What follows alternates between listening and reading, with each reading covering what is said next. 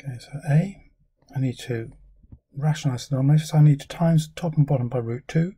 So it'll give me 4 root 2 on top, and then root 2 times root 2 is 2. Minus, I'm going to have times top and bottom by root 8, so that gives me 4 root 8 on top, over root 8 times root 8 is 8. And so this gives me 2 root 2 minus a half, because 4 over 8 is a half, times by square root of 8. But I can split 8 up because 4 goes into that, so I can have 4 times 2. And so this equals 2 root 2 minus a half times root 4 times root 2, which is 2 root 2 minus a half of, well, root 4 is 2, so half of 2 is 1, so that's just minus root 2, and so 2 root 2 take away 1 root 2 is just root 2.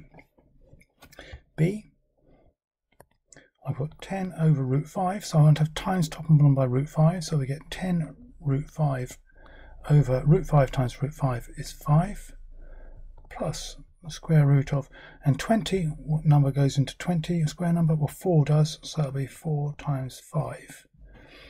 10 divided by 5 is 2, so this equals 2 root 5, plus root 4 times by root 5, which equals 2 root 5, plus 2 more root 5s, and so that will be 4 root 5s. C, do it down here.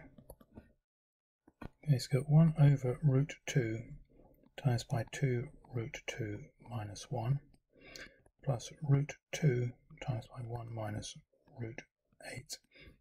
So I'll multiply this out. That bit times this bit, times tops together, you get 2 root 2 over root 2, so that will just be the same as 2 minus 1 over root 2 plus root 2, and then finally minus root 2 times root 8, I'll just write down like this, root 2 times by root 8. So this is 2 minus times top and bottom here by root 2, which gives me root 2 over 2 plus root 2, and this bit here I can just, instead of splitting the number up, I can actually combine it. So 2 times 8 is 16, and square root of 16 is 4, so I know that bit.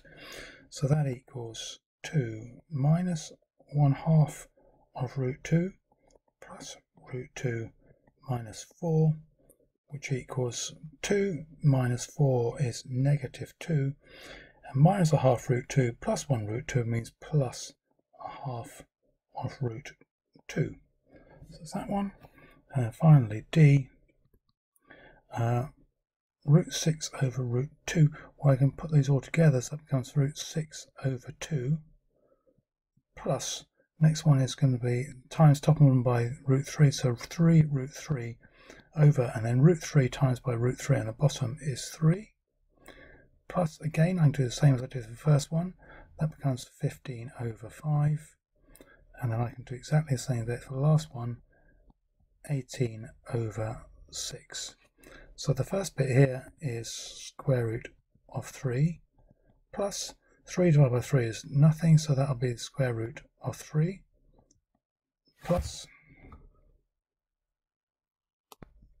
square root of 15 divided by 5 is 3, plus the square root of 3.